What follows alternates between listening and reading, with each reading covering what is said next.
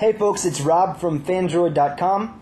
I'm here with an application called BudgetDroid, and it allows you to manage your budget and calculate and manage your expenses as well. So you go into the application and you'll see on the top Purchase, Budgets, History, and About. So let's click on the Budgets tab. You can see there's categories. You can make a new category, or you can see other categories: grocery, eating, gasoline, alcohol, video games, and movies is one that I added. So let's go ahead and make a new category. Now the first thing I noticed is if you're on one of these other tabs and then say I want to make this new category and I open up the type, it will take me back to the first tab. So it'd be nice if it could save your current location and also use it for when you're changing the views. So let's go back with it open to the budgets category, add a new category, which I'm sure girls would love to add, or actually they probably don't want a budget, so wouldn't love to add clothes. And the monthly budget is going to be $300. So then we can enter the changes, and it shows you category clothes added with a budget of $300. Now you can edit these budgets at any time. So looks like right now my grocery budget is $600, you see? Well, I don't need that much, so let's make the grocery budget $300. And then my grocery budget is changed. So you can manage the different budgets and the categories that you have to start off with. So now we've got the purchase tab. So say I want to buy alcohol.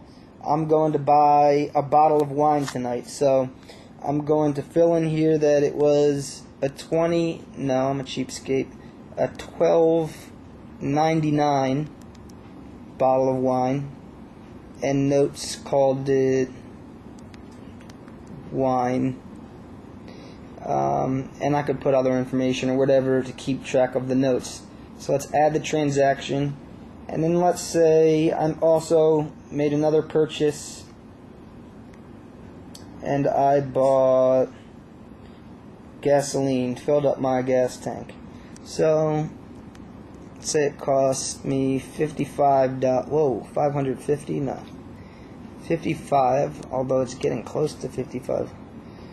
Okay, notes, gas at Exxon.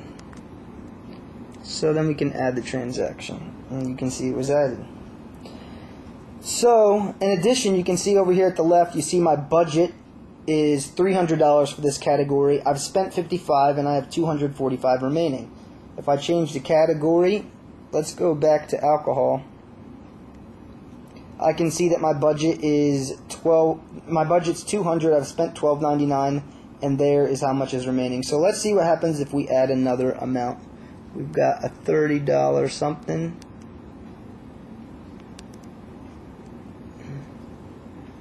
And let's just do Bud Light. So you can see it updates the transaction total, how much you've spent and how much you have total remaining. Let's say I haven't tried this yet, buy a keg, $150. There's probably more with the deposit.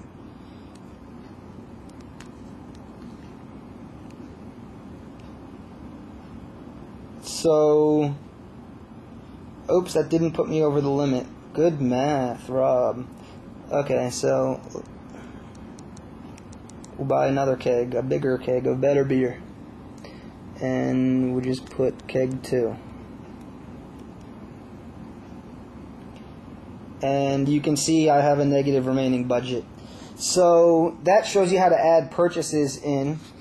And then you can also view the history of your figures. So my total budget's $1,500.